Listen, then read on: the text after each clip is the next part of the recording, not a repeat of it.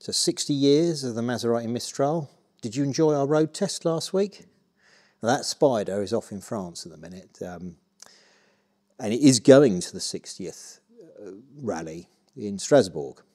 But in the meantime, he's doing the Camera Miller Run, which is a Maserati do for the UK Maserati guys, and he's going to do another rally, and then on to the 60th. So to celebrate 60 years of the Mistral, perhaps we should do some work on this one. So you remember this is the coupe, this is the Maglioli coupe, or Maglioli, well, I don't know how you pronounce that, perhaps someone can correct me. So Umberto Maglioli, famous Italian racing driver, contemporary of Stirling Moss and the like. Enzo Ferrari called him the world's best road racer, so he was a works driver for Ferrari, for Maserati, for Porsche, also for Lancia, so he did a lot. And his brother was interested in tuning Lancia Stratuses, which, as we know, has the Fiat Dino engine. And more on them another time, because there's a treat for you all from Stratus stuff, but that's not yet. So yeah, we'll have a look at this one, see if we can progress it a bit. So if I get the door off, we can have a proper look at what's going on in here. So we've got the that's the A post, that's the B post. We've got the B post deconstructed at the minute, because it had a lot of damage in it. So you might have to refer back to some of the old videos, but remember we had this trouble here with it, and it was all crushed up. And all this area was damaged from a previous accident. Old Umberto was obviously overdriving it. Caracas, Venezuela, that's where this car went when it was new. And he had a place out there. So it lived out there, and he obviously had a few offs. Best road racer. He's obviously road racing it. So yeah, I made that one to replace it. We made that panel, you'll have seen things about that one. Remember I made the swaging tool to make them, so they're identical to factory, aren't they? They're all good, so that's ready to go. So we need to think about getting that in place. The front face of it, we've got to do some work in here. So we've got a lot of ripples in here, got some rust repairs there, and this is all sort of deformed where they've been hitting it, where they've been trying to sort of straighten it out.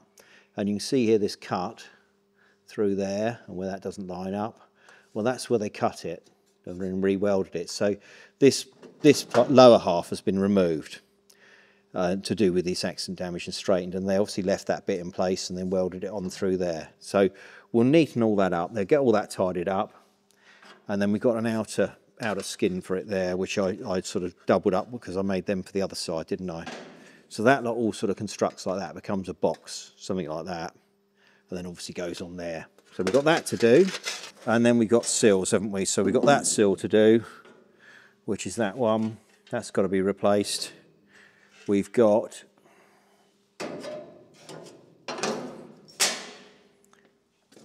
that one, which is a strengthener, which again, I remember, if you refer back to old films, we made the swaging tool for that, didn't we? That one's got to go on there.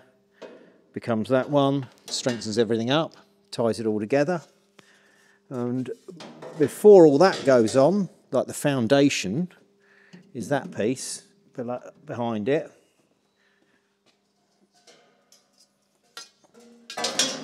Which is that one.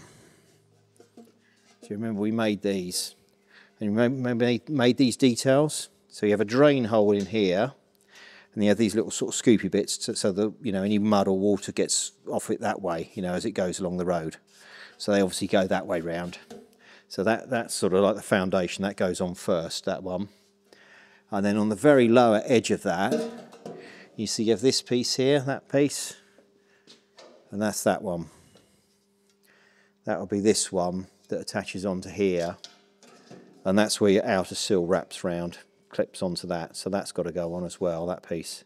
So they're all made, they just need fitting. Well, that's the idea, isn't it, to get on with that. But we've also got some other work in here, which perhaps we'll have a look at. Oh, and there's that piece as well, that goes on, doesn't it? That goes on there, but we'll reuse that, because that's quite heavy gauge, and I can reuse that. We can clean this up, and that's where it's sort of rotted underneath it. But we'll reuse that bit, because that's fine to reuse. You know, in the spirit of keeping things original, we can keep that. But yeah, you can see here we've got to do that bit. That chassis rail's got to be done. So we want to let a piece of that in, won't we? A piece of that stuff. A piece of that box go in there.